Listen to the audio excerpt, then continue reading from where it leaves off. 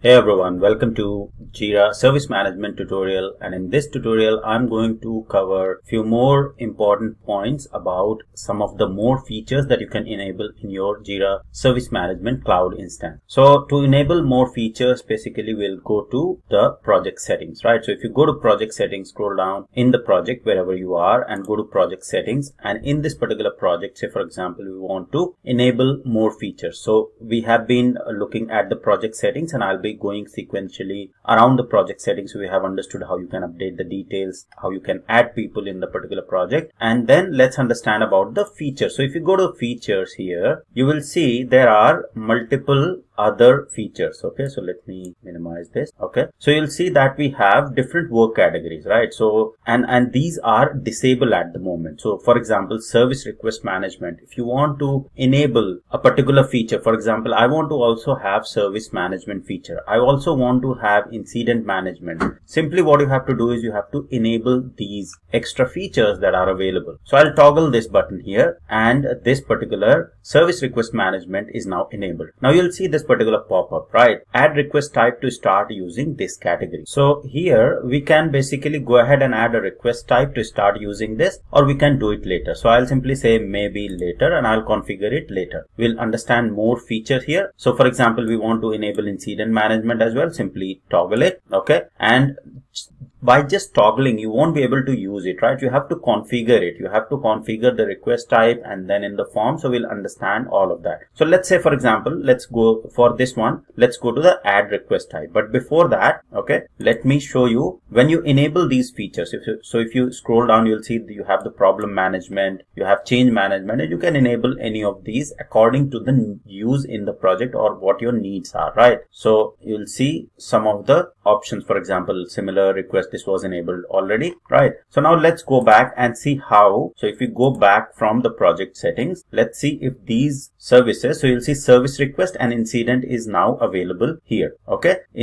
because we have enabled these features as well within this particular project. So if I go to service request now, right, you will see different, according to the priority, you will see the service request, and then similar to incident, you will see the same sort of according to priority, you will see the incident list here as well. Okay, but at the moment these are not available. So if we go to the channel, right, so go to the, for example, go to this help center, and because we have enabled incident management and service request, so how will the customer be able to submit those requests, right? So we have not added the separate, like incident and so this was the default request that was there, but then we haven't added any service management request here in this particular list. So if I show you the other group that we have added, it's just a question. So how we can make those enable for the customers, right? So that's the configuration that we have to look for as well. Okay, so we'll go into the project settings again, okay, and go to the features, and here we'll go to the request types. Okay, so now you will see the incidents and request. We simply go ahead and configure this because we have enabled. Okay, so we'll go to the service request, and it will take us to the same page wherein we can assign a request type to a service request, right? So if you read here, you will see that you need to customize the types of service request for your project will use. These will appear in your project navigation under service request. Okay, so because we have enabled service request, if we customize this, then these requests will be available in the customer portal, right, in the project navigation under service request, and in the customer portal we have to add it into the portal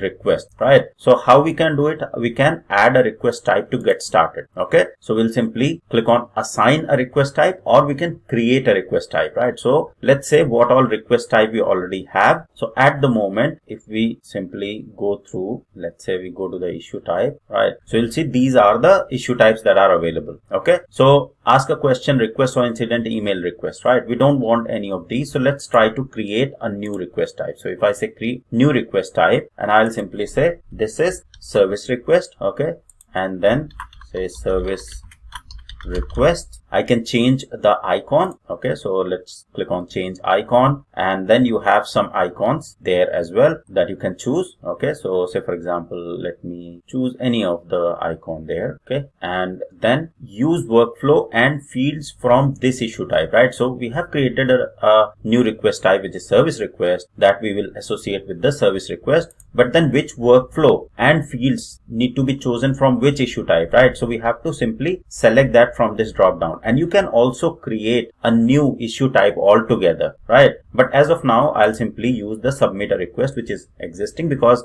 this adding an issue type and the workflow modification is more of a Jira administrator task. So I'll just stick to project management level administration at this point. So we'll simply submit, choose that particular existing one, click on next, and then we'll simply create a new group. So for example, okay, we'll say service request. All right, because if somebody wants to raise a service request, they will go to this service request group and then simply create it, and you will see that this particular service request, okay, form is available, right? And if I go back and go to the preview, you will see that's how the service request will be available, okay, with the summary and the name that we have provided. Okay, if we go back here, okay, let's simply not to the group, simply go to the portal and see that that particular field that we have added, the SR field, is actually available. You will see the service request field is now available, and I can go to the service request and select the service request, right?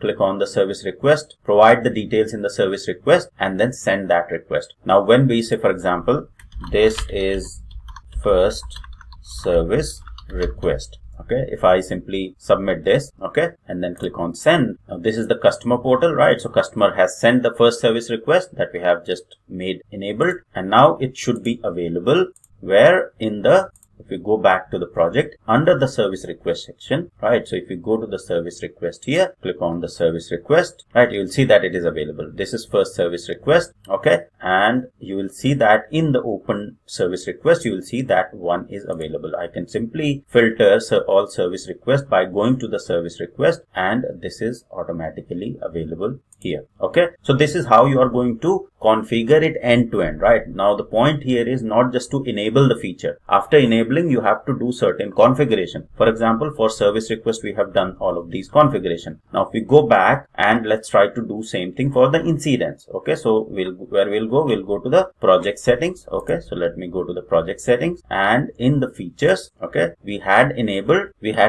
incident management as well. Okay, so now after enabling, we have to configure it, right? So if I simply go ahead and disable and enable again, okay, you'll see that we have to add a request type, right? So we can directly go from here, okay, or we can simply go to the request type section here in the project settings. Okay, so let's go back here. So request types, okay, so we'll go to the request type, and then here you'll see the incidents is available. Incident request type, we'll go to the incidents in the work categories, and from here we'll simply create a request type or assign an existing request type. So if I say this time, let's assign a request type, okay, and we have to first find, right? So say for example, we say incident, okay, it's not there. So you'll see these are the requests that are available. Okay, so somehow when I zoom in, they are not. If I go back, I assign a request type, zoom out a little bit, you will see that these are the request types that I can associate with the incidents. Okay, now adding these request types, say for example, I want to add another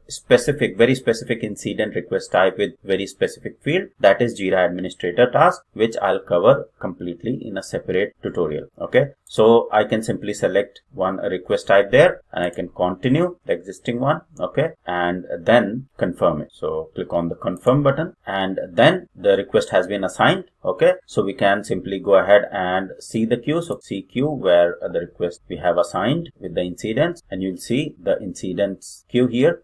If I expand this section here, you will see the incident queue. If you go back to the project, right, and then we have to add this, right? So in the service portal, this won't be available yet separately, okay, because we have just added that, but we haven't added it in the portal. So if we refresh this, you will see that we have added the service request, which is okay, and we have other old requests, but the new one that we added, the complete, new one, the incident management, if we want to add it separately, we have to again configure this particular portal. To configure it, we'll go to the channels, okay, and then let's go to the help center. Okay, the help center will open the same channel. Let's go to project settings and we'll go to the portal settings, right? So in the portal settings, you can configure. So we'll go to portal configuration, and this is the portal that we want to configure to have another section that we just enabled, incident management, right? And here, go to project groups, right? Portal groups, and then we'll say another group we'll add. This is a separate way that I'm telling you, but there are multiple ways, right? So multiple paths wherein you can go ahead and configure same thing, right? So I'll simply say incident management, and then we have to add a request form, right? So I'll simply say add a request form, and we have to create or add this request, right? So you'll see we have service request, then we have incidents, and for incidents we have added the existing request type, right? So submit a request or incident, which is part of this group anyway. So I'll simply go ahead and click on this one, right? And that will save, or when I click on save button, it will add that section of incident management here. Okay, so if I refresh this portal now, you should be able to see the incident management section as well to submit the incident, right? So the customer will be able to see this section as well in the help center, right? We go to the project RCB Academy, you will see that it is service request is available, incident management is available. Okay, so this is briefly how you are going to enable extra features that are available.